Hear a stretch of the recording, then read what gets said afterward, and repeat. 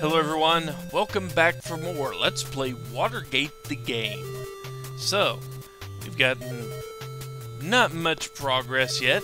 We figured out that we need to go to Miami to talk to the sheriff, but that's about it. So we went home and walked into a sewer and found Timothy Leary sitting here. Let's talk to him, shall we? After we look around. Yeah, the Berkeley professor, notorious for giving LSD to his students. He escaped from prison last year, and Nixon has been trying to arrest him ever since. It's not going to actually let us look around. Nope. Let's talk to him. Excuse me, are you Timothy Leary? The man replies by offering you a capsule of LSD. Here, take this, he says. This pill will help you on your journey. Okay, so let's see what pill he's offering us there. You take the LSD and swallow it. Not just take it, but you take it and wolf it down. And you feel very strange.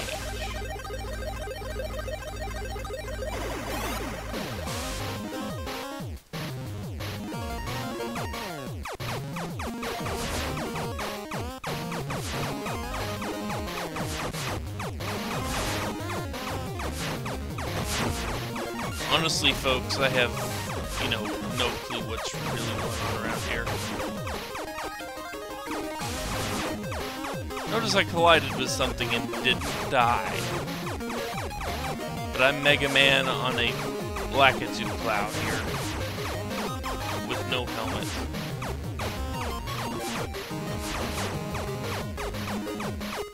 On Nyan Cat's background. I don't know what's going on here either. Our timer's almost up.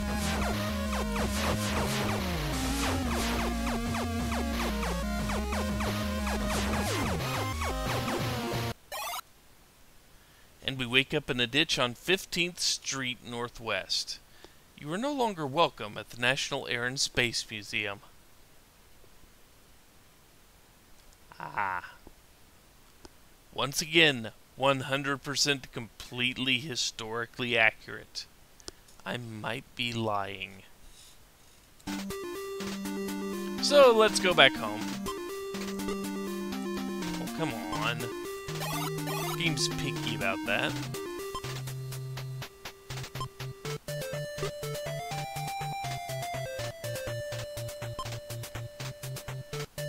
Oh, I picked badge. So we're back here now. And we don't need to go back in the sewer. Even though I will. Because there's nothing there now. We've done the one thing we really needed to do there. And we walk into our depressing one-bedroom apartment. So, let's examine, shall we? A shovel. That seems useful. A flower pot, the ex-wife bought to lighten up the decor that we need to throw out. So that is an ugly pot. Store-brand jar of mayonnaise that we used to make macaroni salad recently, and we don't need it for anything. Nothing unusual there. Whoops. Peer out the window, admiring the view of DuPont's Circle. Okay. Can we eat the mayonnaise? Yes, we can. We just scooped out a bunch of mayonnaise with our hands and ate it. We are classy. So, let's see. Nothing in the bookshelf.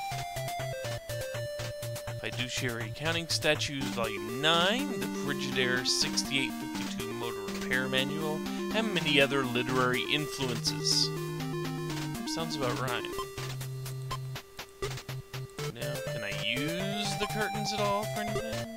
What you expected hasn't happened. Been waiting for that phrase to pop up there. So nothing here. But we do have one place we can go. Unfortunately, we couldn't pack like I wanted to. But I really just wanted to, do that LSD trip here. So let's go ahead and use the Miami itinerary.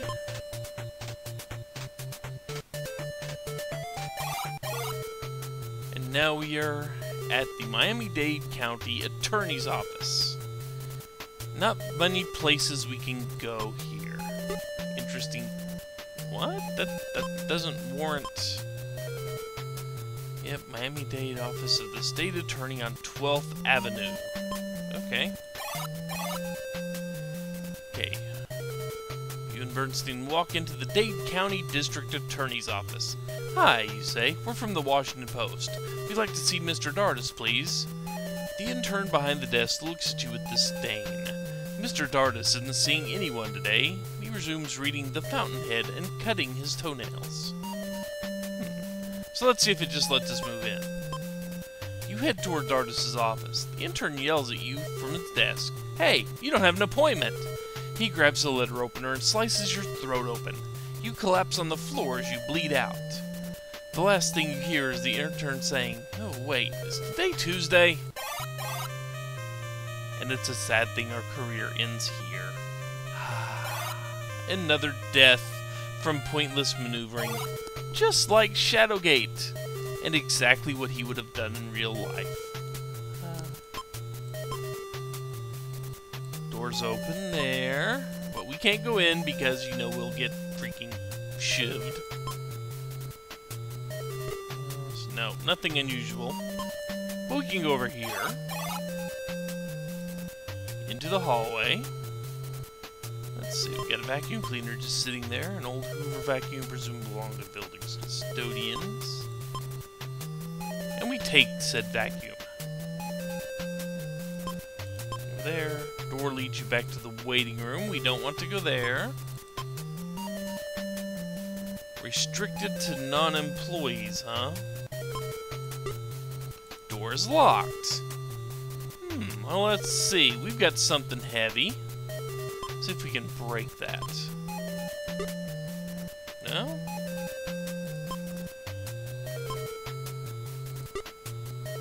Aw.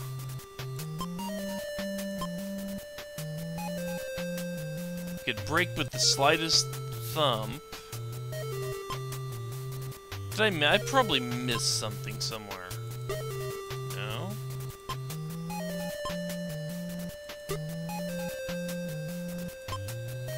Probably missed a hammer somewhere along the line, and I can't remember where.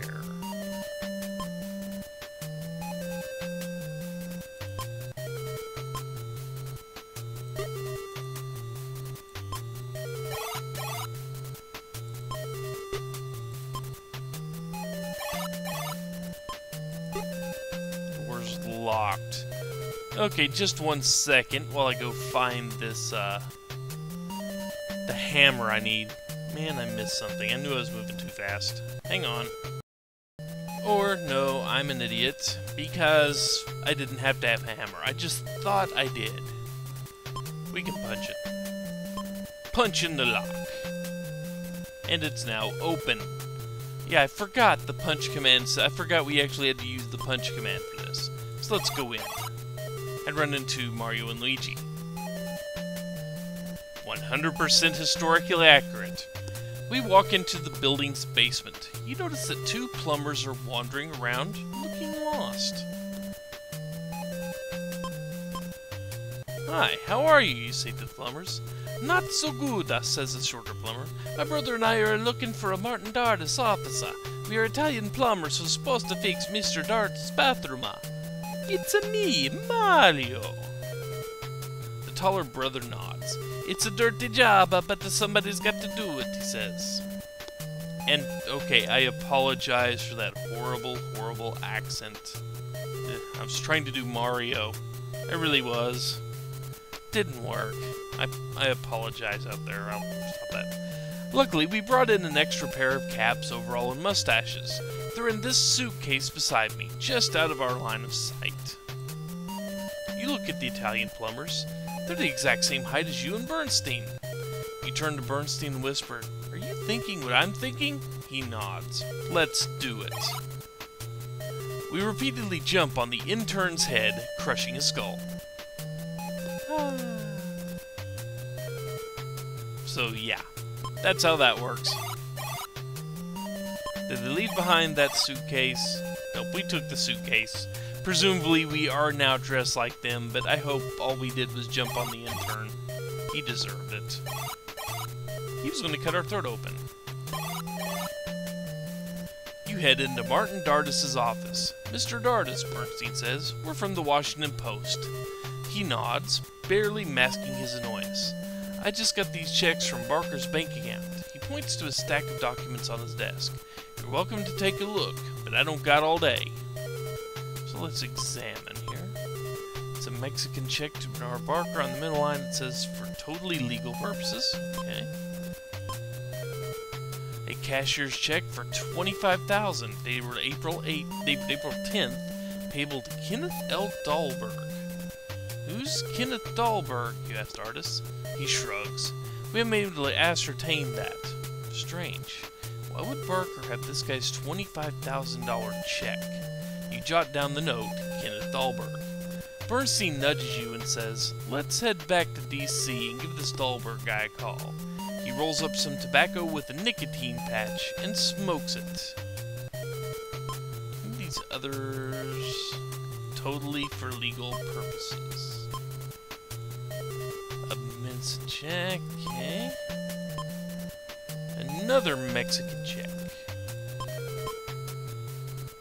A chief investigator who is irritated by our presence. Was there anything else in Barker's account, you ask? What you see is what I got, pal, Dardis replies. There's gotta be something in there. Let's make sure to look through everything he's got. And we already did that. His gun carelessly placed on his desk. Can we palm it? And yes, we can. And he doesn't notice it's missing. And just to show you what happens if you do decide to use this gun on people. Yep, same thing. Except, you know, we pull out and fire 3 shots instead of waving a broadsword around. We spend the remainder of our life in prison, working on both our glutes and the associate's degree in tourism studies. You are then shivved in the shower, 3 credits short from degree. Yes, it's a sad thing our journalism career ends here. And yes, continue. We've taken the gun, we've gotten what we needed here, a new lead, Dahlberg. Notice we didn't go to jail for killing him. That is because he completely deserved it. I say he deserved it, and that's what counts, damn it.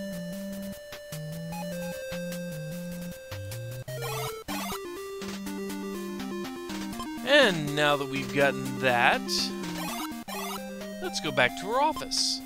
And if I'm not mistaken, we will never need to see the chief again.